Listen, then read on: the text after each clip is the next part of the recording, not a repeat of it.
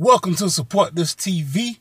I am aka Bands, and damn it, boy, make sure you hit that like button, hit that notification button so you can always know when I'm dropping these vids. Now let's get it.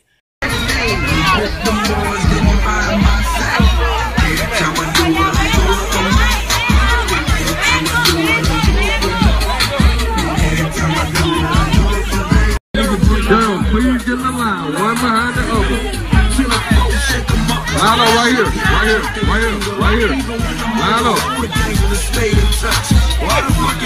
Like, can y'all please let the smaller kids get in the front of the line? With those video snippets, Jeezy put this caption up and it says, "Pulled up on my old block on GP, stood on that front porch, so many late nights, with some hope and a dream. I'll be damned if I ain't gonna pull up on them and give them hope. Love y'all, 100. Trust your process. You raised a solid one. Pressure."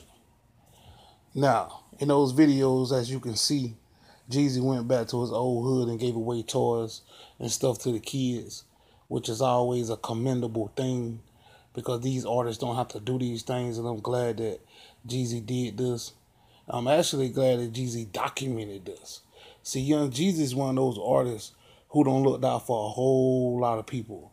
I remember one time a couple years ago when he was facing that murder charge out there in Cali.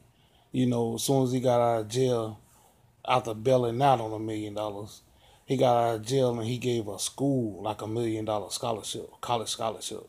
He gave it to a school for kids who had good grades and stuff and go to school. You know, but even before then, even back when Hurricane Katrina hit and Jeezy was fresh in the game, I remember him going back to New Orleans and doing stuff, him, David Banner, and a couple other artists at that time. And even then, he didn't want the media to cover him being out there doing stuff. You know what I'm saying? So I'm glad now that since he done got older, you know, he's starting to let the world know that he does give back, that he do care. You feel me? So I'm glad Jeezy done this, man. If you from the Atlanta area or Macon area, whatever area he did this in, and you seen this or you witnessed this, comment in the comment box below. Let us know how it was. What was the experience like? Because I watched a lot of the videos of it. Seemed like it was real cool. Seemed like a lot of people showed up. I seen some U-Haul trucks and stuff there, so it seemed like Jeezy brought a whole lot of toys, you know. But I think it's a real cool thing, man. And like I said, it's about balance on my channel. I'm going to give you the negative shit, and I'm going to give you the positive, and there's some positive.